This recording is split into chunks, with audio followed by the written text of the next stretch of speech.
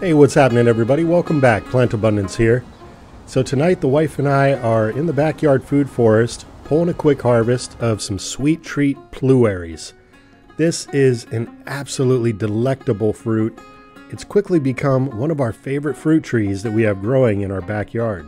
Now the pluery fruit, if you're not familiar, is a hybrid of both plum and cherry. And in this particular variety, the cherry really comes through on top. Both the texture and the flavor more closely resemble a cherry than a plum.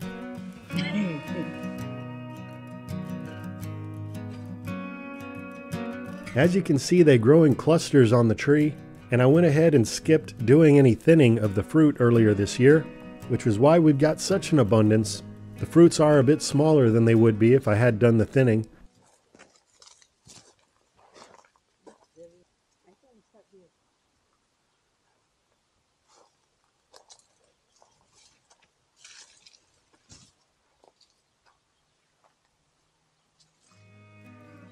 But overall, the tree is looking very healthy.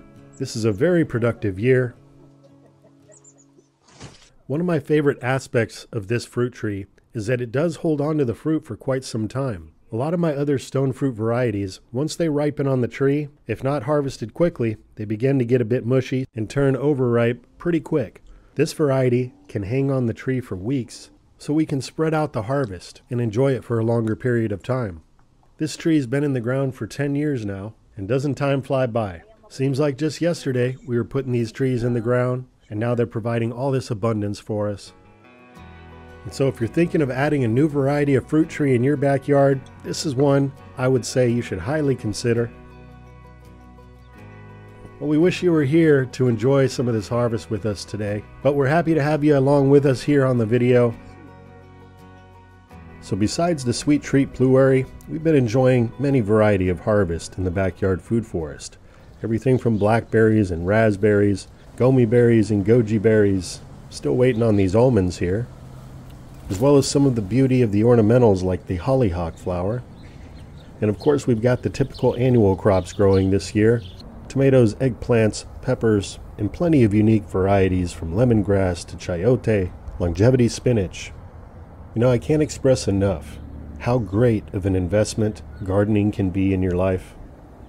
We basically started with a blank canvas here, and each and every year plugged in many new plants, mostly perennials, creating many layers and utilizing the airspace to maximize production and create harmony in the garden with proper design, helping to shade the food forest floor, along with the mulching and chop and drop we're doing, which is helping to retain moisture during the hotter summer months.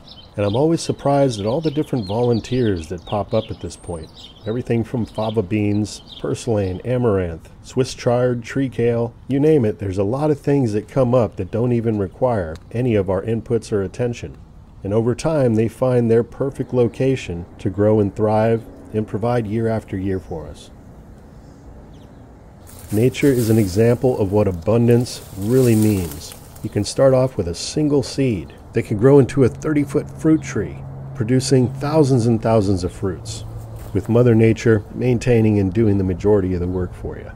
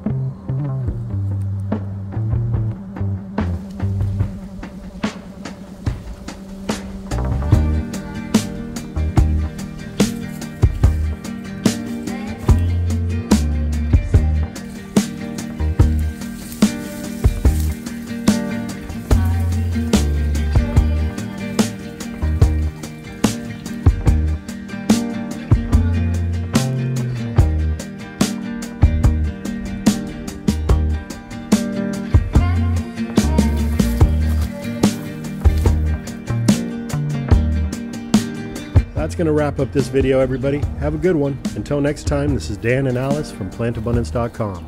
Take care. We'll be talking to you again soon.